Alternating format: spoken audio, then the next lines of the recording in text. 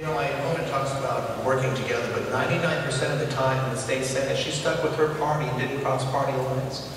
And also during the time in the state Senate, you voted for the largest budget in Iowa's history, hurling us into $1 billion barrel of red ink that had to be bailed out by Obama's federal stimulus funds.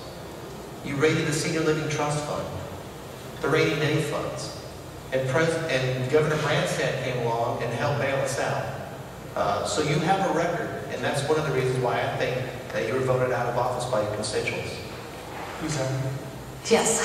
So I would say that my record stands for itself. Reorganizing state government, saving millions and millions of dollars for Iowa taxpayers. We balanced the budget every year I was there, and the budgets that have come after have been higher and higher under Terry Branstad.